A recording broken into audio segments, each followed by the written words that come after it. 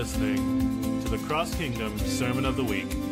We hope you enjoy this message from Justin Carpenter.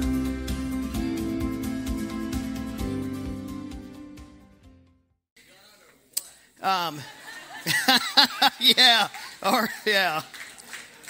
One other thing. I don't even know why I even tried to plan anything.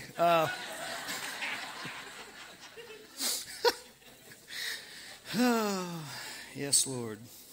Aren't you glad we don't show up and sing 3 songs and stand up, sit down, and everybody's uptight like they need an enema and they're just like this? Too far? Lisa's not here, so I'm stretching the limits here. Hi, babe, if you're watching. Okay, now that I just... Lord, come back. Okay. Ann Nolly was here first service, and I meant that in the most pastoral way possible, by the way. Ann Nolly was here first service, and there was a real theme of the fear of the Lord in first service. I literally cried all the way through worship the first service. I mean, I was just a mess in a good way. And Ann Nolly, I was sharing with everybody that I got John Bevere's book, The Awe of God, and I was listening to it on audio. And on my treadmill, I was talking about that, and Ann said that she bought the book as well, but didn't get the book, and so she went on YouTube and was listening to John Bevere's teaching on the Awe of God, and she got her prayer language. So she has pursued the Lord, wanted to pray in tongues for like decades, and literally the fear of the Lord, the teaching on the fear of the Lord, and she got given the gift. And I just thought that was so cool.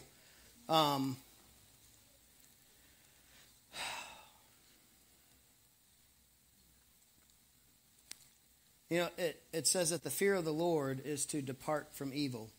Jesus said that if you love me, you'll obey my commandments. So love looks like something, right? We can't say we love him if we're not obedient to him.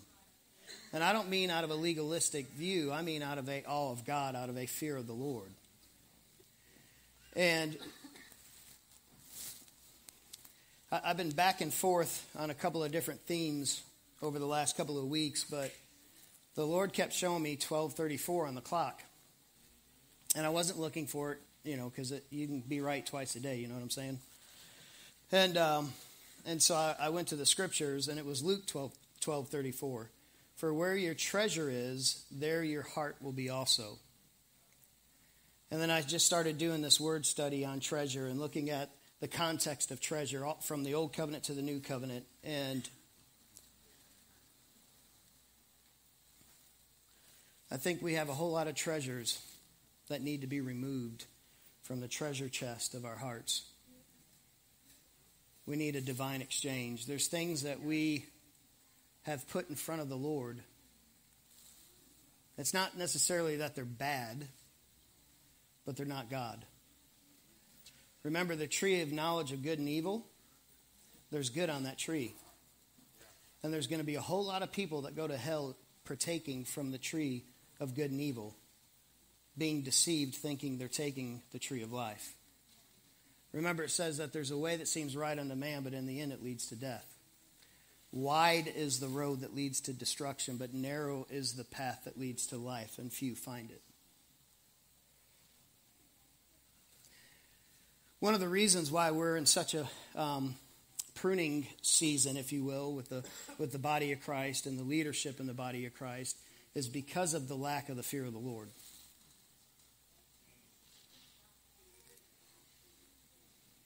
And it says judgment starts first in the house of God. So God starts dealing with his leaders first. And I think Danny left. She was, after a service and a half, I was ready to leave almost. 2 hours of drumming. But Danny mentioned it. It's the simplicity of the gospel. He's bringing us back. When you think of what you treasure this morning, what do you treasure? Because that is exactly where your heart is. You can't value something. You can't have affection for something. You can't focus on something that you love without your heart being attached to it. So what is the treasure that you have this morning? Let me ask it this way. When you come under stress, when you come under pressure, when you come under conflict, you come under sufferings, where's the first place you go to? Because that's what's going to reveal your heart. That's what you treasure. That's what you're leaning on. That's what you're trusting in. Are you with me? We have robbed the Holy Spirit of so much comfort in the American church because of the lack of the fear of the Lord and a lack of understanding how spiritually poor the American church has been.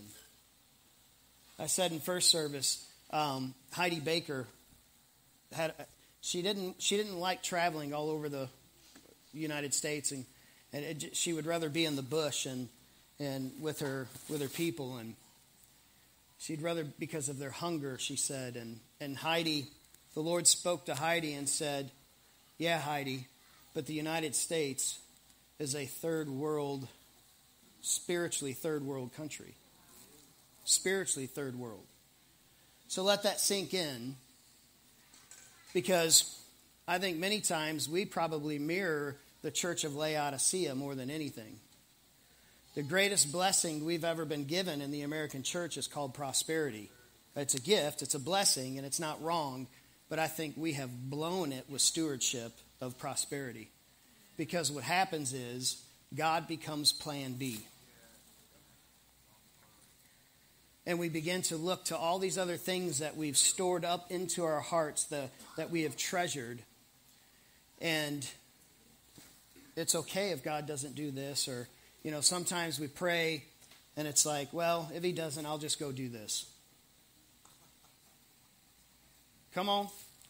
I'll give the Lord a shot for a second here, but if he doesn't come through with this, I'm going to go over here. Y'all, being at the cuffs of the promised land, what did they have to do? They had to step into the water by faith to get it to part. And guess what? Israel, when they came out of Egypt, they didn't have anywhere to go. Either get in the water or get taken out by the enemy. The enemy was right behind them. They were hedged in. Now they had some help. The cloud went behind them. What are you going to do? What is faith? Because so many times, I said this earlier. Right now, two of the biggest giants, not the only ones, in the Western church is secular humanism and religion. And it's crazy how secular humanism has come into the church with a religious skirt on it. So it looks spiritualized. Do you understand the definition of secular humanism? I'll tell you, thanks. Secular humanism is a philosophy, belief system, or life stance that embraces human reason, logic, secular ethics, and philosophical naturalism. That human reason, logic, secular ethics, philosophical naturalism. The church needs to be delivered of the me syndrome. Self. Everything is about self right now. Self this, self that, self this, self that. And Jesus said, if you don't lose your life, you'll never find it. He's called us to give our lives away, y'all. Every day we wake up, we're supposed to take up our cross and follow him. The simplicity of the gospel. The Great Commission. See, here's the cold hard facts right now. Most of the church never shares their faith. Ever. Most believers never share the gospel with anyone. If you think you're called to the nations and you won't go next door to your neighbor, you're fooling yourself. but you'll talk about what you're in love with.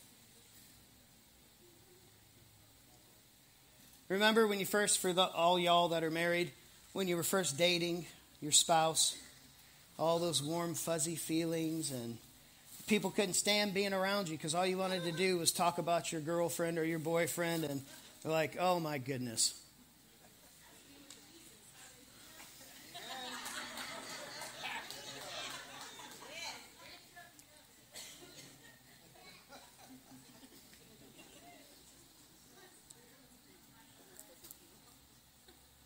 Do not lay up for yourselves treasures on earth, where moth and rust destroy, and where thieves break in and steal.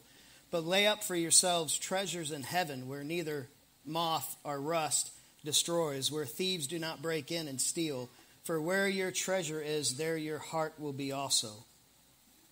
No one can serve two masters, for either they will hate the one and love the other, or he will be devoted to the one and despise the other. You cannot serve both God and money. Some translations say mammon.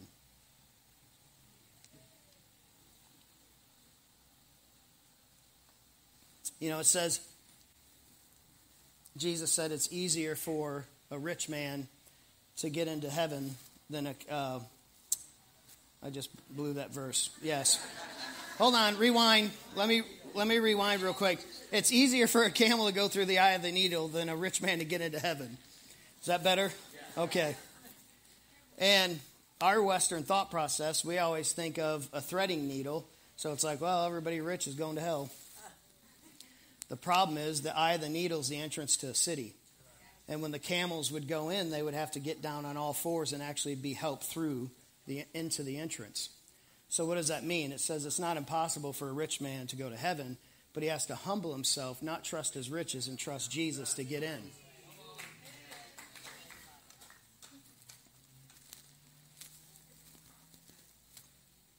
Colossians 2:2-3 says that their hearts may be encouraged, being knit together in love to reach all the riches of full assurance of understanding and the knowledge of God's mystery, which is Christ, in whom are hidden all the treasures of wisdom and knowledge.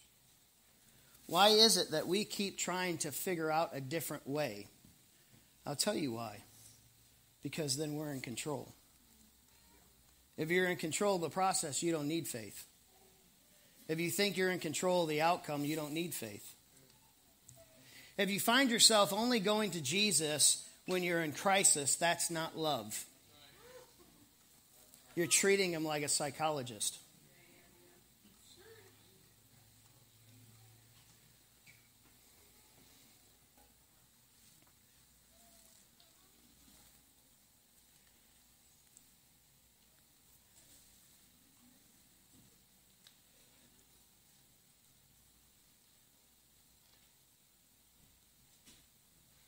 The kingdom of heaven is like a treasure hidden in a field, which a man found and covered up. Then in his joy, he goes and sells all that he has and buys that field.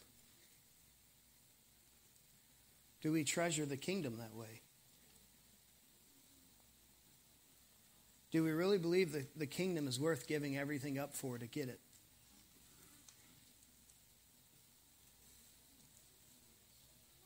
Again, the kingdom of heaven is like a merchant in search of fine pearls, who on finding one pearl of great value went and sold all that he had and bought it. It cost you everything. Salvation's free, but your relationship, if you want to know him, if you want to walk with him, it costs you everything. He's a king. It's not a democracy. We don't get to vote once a year on whether or not we're going to be obedient to this section of his word.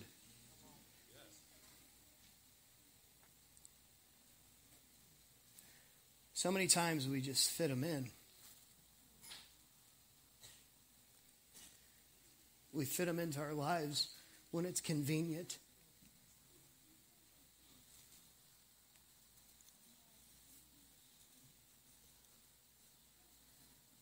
We let the fear of what others think stop us from ministering to people because of the fear of man. forgetting that one day when they breathe their last, they're going to heaven or hell.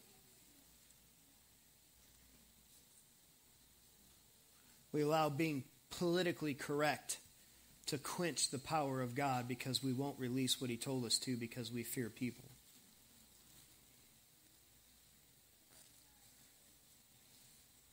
We treasure the applause and the affection of men more than God.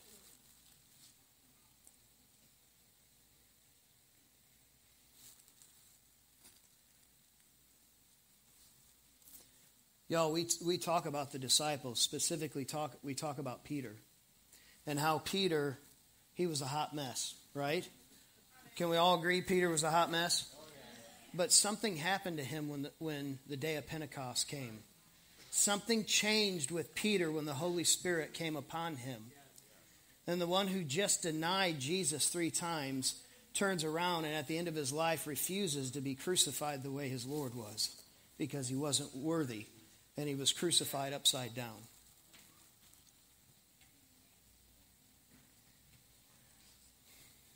Jesus said that it's better that I leave so the promised one can come. The God of the universe is inside every one of you that know him.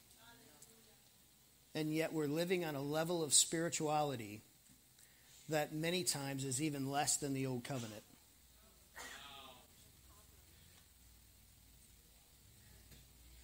I remember coming out of a cessationist background, and I would read the Old Covenant, and I'd read the prophets, and I'd see what the Lord did with them, and my heart would burn. And I remember telling the Lord, I'd rather have been alive in the Old Covenant and experience you the way these guys had than what I get right now.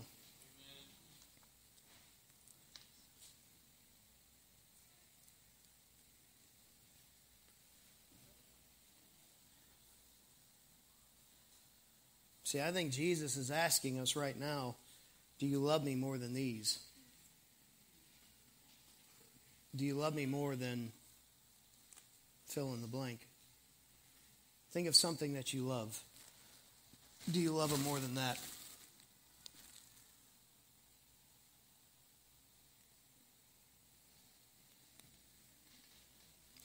John Bevere, in his book, he was in Brazil years ago. 3,000 people in this auditorium.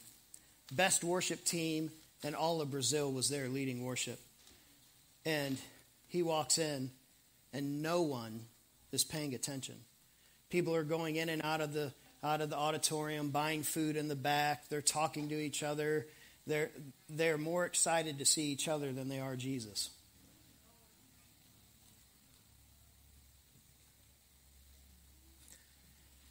And he goes, Lord, what is going on? Why is your tangible presence not here right now? And he told him, there's no fear of the Lord.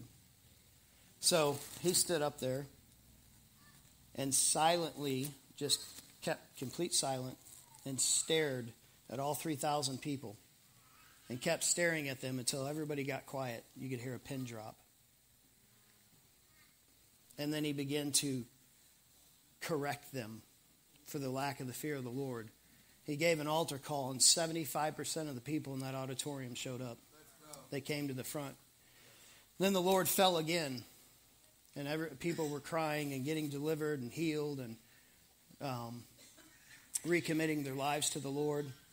And then right towards the end of the meeting, he said, the Holy Spirit told him, I'm going to come one more time. And he goes, they were not prepared for what the Lord was about to do. And all of a sudden, a sound.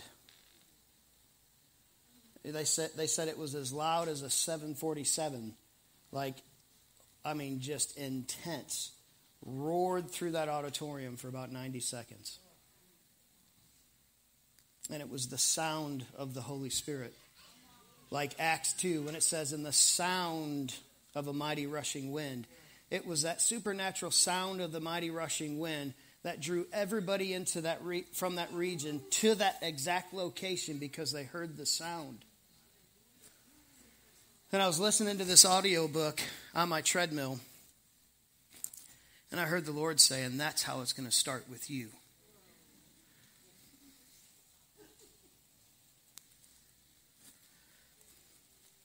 And I did one of those jerks that, I do every once in a while. Thank God I was walking on my treadmill, not running, because I have a glass door behind my treadmill. I would have gone viral.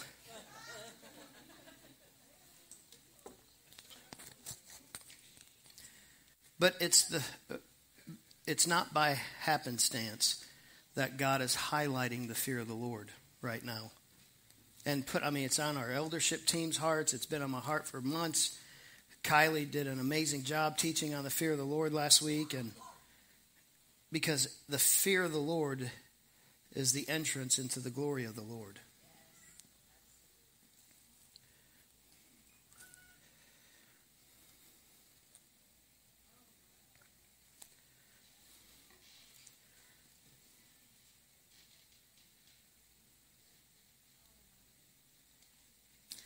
David said in Psalm 119:11, I've stored up your word in my heart that I might not sin against you. I want to challenge you all this morning. Let the Lord go deep. Get raw. Get vulnerable with him. Say, Lord, what am I loving more than you right now? What am I treasuring greater than my relationship with you? What am I trusting in?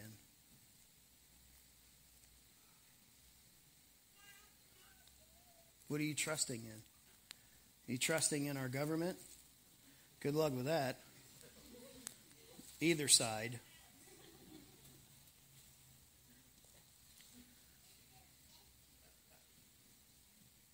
What are you trusting in this morning? We're living in perilous times. And they're going to become more intense. We're going to see the greatest outpouring ever, and all the while we're going to see gross darkness increase. We're going to see both these tensions happening. And it says in the last days, men's hearts will fail them for fear. But what do you treasure?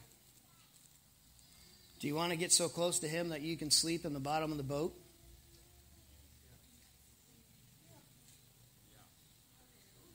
And look at everybody else like they're crazy because you're at total peace in the midst of the boat taking on water? Y'all get that, right? Yeah. Professional fishermen were scared to death because of that storm. And what I love was Jesus had just spent hours on the mountain praying that night.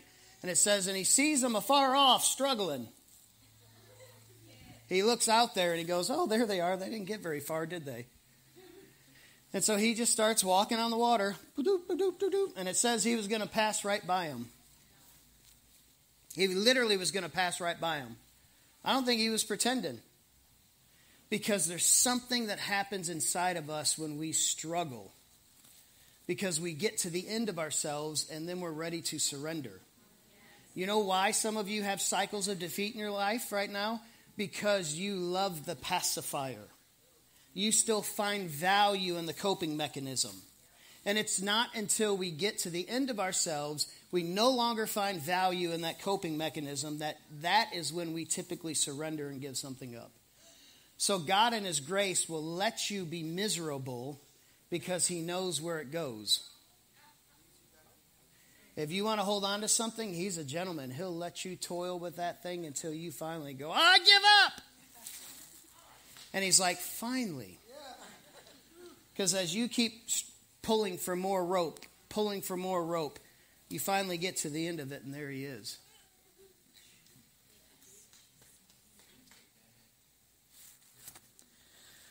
Okay, I got to land. 2 Corinthians 4:7-11. But we have this treasure in jars of clay, to show that the surpassing power belongs to God and not to us. We are afflicted in every way, but not crushed. Perplexed, but not driven to despair. Persecuted, but not forsaken. Struck down, but not destroyed. Always carrying in the body the death of Jesus. Why? So that the life of Jesus may also be manifested in our bodies. For we who live are always being given over to death for Jesus' sake, so that the life of Jesus also may be manifested in our mortal flesh.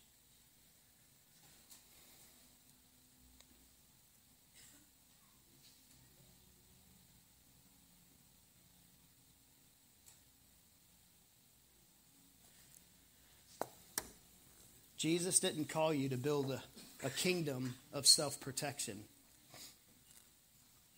He didn't call you to go into a holy huddle.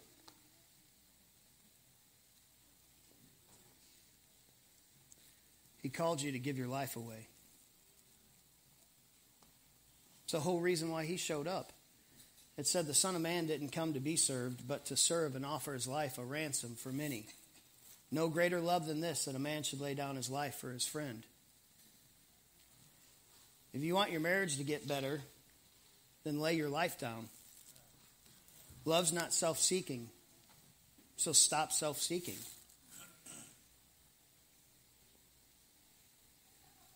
I made a post yesterday. I'm going to land with this.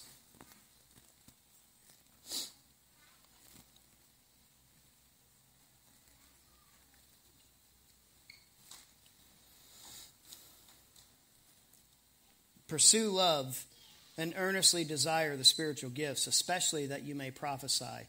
1 Corinthians 14:1. Could it be that we've pursued the gifts and only desired love, when we should pursue love and desire the spiritual gifts?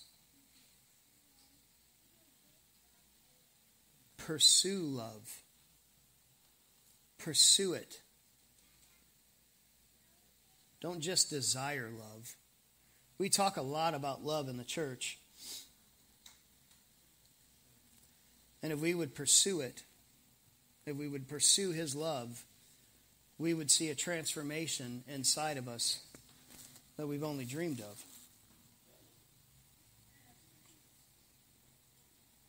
But we've had a counterfeit love in the church. We've had a love that, when it's convenient, when it benefits us, we do these things. I still marvel at the reality that Jesus, when he picked the 12, he knew exactly every one of them, who they were, what they would do, and it never changed his mind. Right? Anybody ever been hurt? Okay, we're all in the same boat.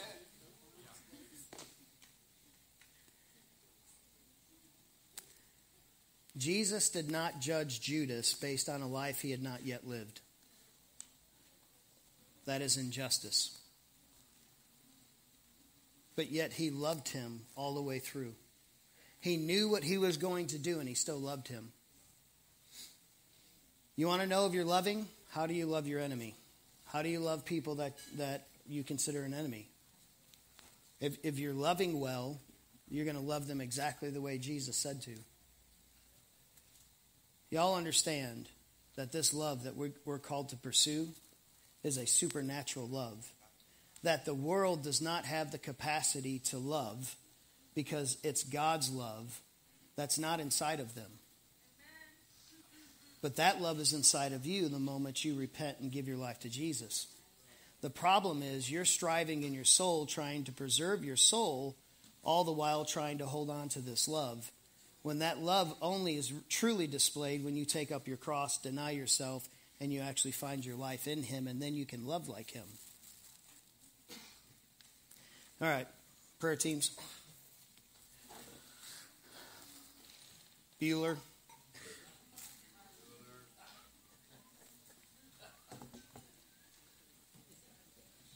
Wayne, if I can get some keys, sir. Thank you for listening. For more messages and other resources, please subscribe to this podcast or go to our website at www.crosskingdom.org.